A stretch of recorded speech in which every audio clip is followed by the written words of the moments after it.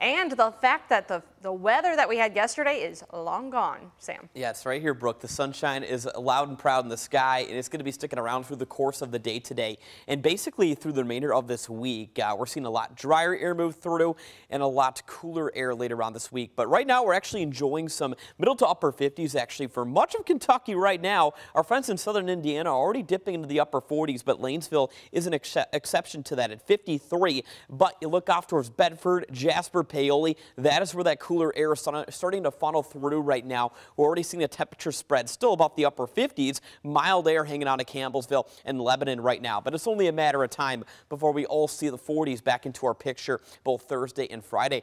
And right on into the weekend too. I'll be giving more of a detailed forecast for the weekend here in just a moment. Here's our hourly spread for the rest of the afternoon and evening. We'll get to about 60 at 2 o'clock, and I really think here in Metro Louisville, the strong cold front will pass through the mid to late afternoon hours, and that's going to be making for that cooler air punch. Here's actually a look at the rest of the Ohio Valley and the regional current temperature spread. You don't have to travel much to the north and west to deal with temperatures at freezing, if not just above that. Champaign, Illinois getting at 37 right now, and of course our friends in much of southern and central Iowa staying in the hard freeze category in the upper 20s. But look at this mild air still. This cold front has a lot of warmer air to override. Our friends in Crossville, Tennessee at 74 degrees at this time.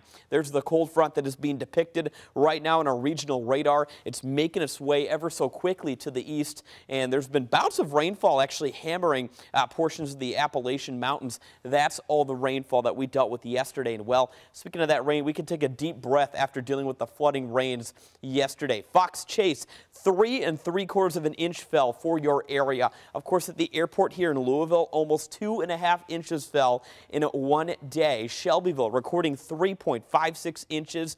And there's actually still a couple of flood advisories and alerts still in effect for our area. There's actually a current flood warning for extreme southwestern Kentuckiana. This is in effect all the way until tomorrow morning at 6 a.m. It's set to expire, mainly for the Rough River area along that Breckenridge and Grayson County line. We also do have a flood warning in effect if you're going to be traveling to the east, just to the west or east of Lexington here. That's mainly for areas towards Mount Sterling going through about late tomorrow. Now the deal is we are tracking the next storm system that will be impactful for the weekend. It is going to be bringing chances for rainfall, so we do have another risk of more light rain for our area as we take a look at the next couple of days. But the nice thing is the next 48 plus hours looking pretty dry before things change a little bit more for the weekend. Here's tonight, and heading into the evening, we'll see temperatures drop down steadily on either side of 40 degrees around 10 o'clock. Tomorrow morning, we'll wake up to those readings on either side of freezing across the board. And as we kind of take a look at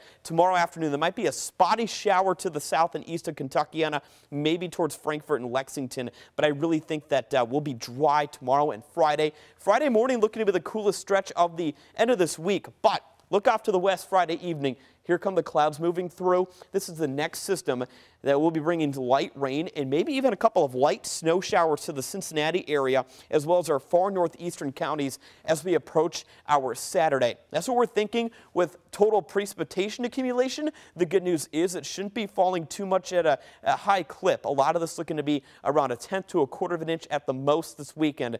And most of the rain's looking to be mainly impacting us Saturday, possibly early Sunday. Brooke, we'll be watching that closely, but this weekend looking to be kind of a weekend to stay inside, I would say, with that rainy chance here and there.